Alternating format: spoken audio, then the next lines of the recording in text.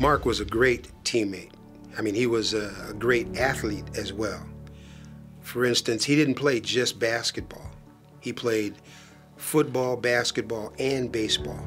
Anytime I needed anything done on the field, I just called Mark's number and he was there. He could catch, he could rebound, he could score in basketball. He was just an unbelievable athlete. Mark was just an all-around great guy, and nobody was his enemy. He just loved being with everybody, and we all just looked up to him, really, because of his character.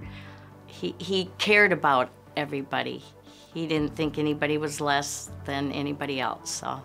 I think the thing that really impresses me about Mark is that back then, he just had this ability to make things better for all of those around him, whether it be friends in the hall, his teammates, and the school in general.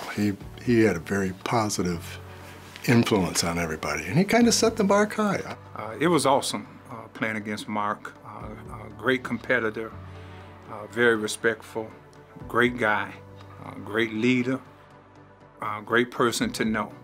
Mark was very competitive, but he made sure that everybody got an opportunity to touch the ball or get involved in the offense. So Mark was one of those types. He could look one way and pass another way. Well, the thing I remember about Mark is he had an extraordinary ability to see behind him.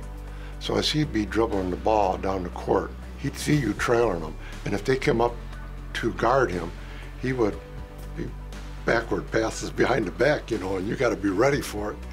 He was a sophomore in high school and played varsity on the #1 team in the state that included guys like Jim Salas and Cal Glover and Clifford Petit and Steve Amadon. As a sophomore, Mark was a star on that team. I believe he was maybe the 3rd leading scorer for the season on that team. He was just a phenomenon. Mark he had a lot of talent, and he used that to the highest ability. That he gave it his all, and everybody enjoyed seeing him use that. Everybody was in awe of him, you know, and everybody, his opponents, everybody feared him. He was just a well-known name. In 1 year, his name just exploded in Rockford, in Rockford sports. And because of that, West High was really successful. And I think he tried to do the best he could at everything he did. Well, he was all conference in football with me. And he was 2-time All-State basketball. Mark Sibley deserves to be in the Hall of Fame here because he exemplified what everybody wanted to be, you know, as far as athletics and academics. And he set an example for other people here in Rockford. Everybody here knows him, and all over Chicago they know him, and all over Illinois. Well, I think he deserves it because he added value to every relationship he had, whether it was just a casual with students at school, but his teammates as well. And he made life better for the people around him. That's a great thing.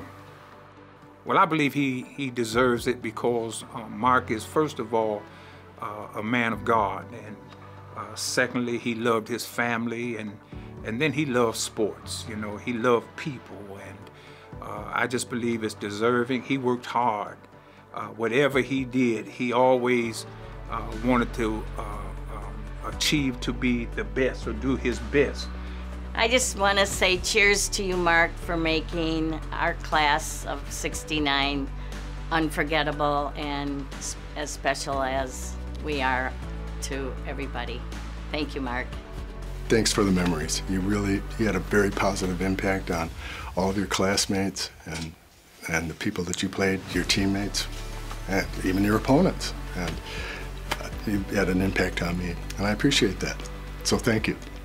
Congratulations. You're a true scholar, athlete, and a gentleman, and we're all proud of you. Remember the Warriors.